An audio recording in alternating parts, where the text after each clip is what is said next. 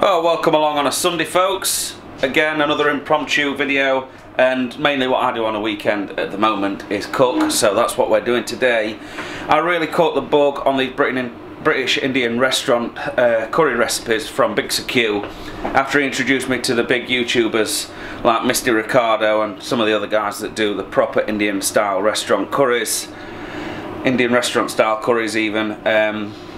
I can't help myself but cook them constantly. So today we're doing a Rogan Josh with chicken, and I thought I would just set the camera on a tripod and record it.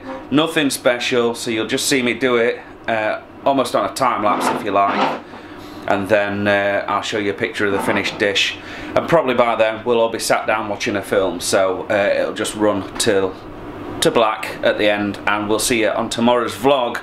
So that's the last you're going to hear from me. I'll stick you on the tripod. Abigail wants to get involved, don't you? Still in the PJs at 3:30 in the afternoon. She's allowed. So yeah, I'll just quickly run across. All the ingredients are out on the side, as you can see. We've got our pre-cooked chicken. I've just nudged the light there a sec.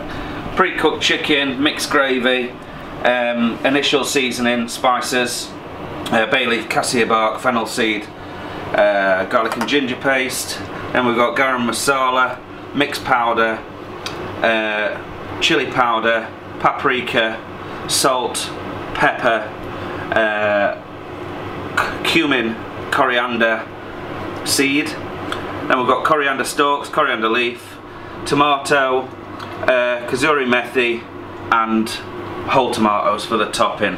It's going to be a fantastic dish.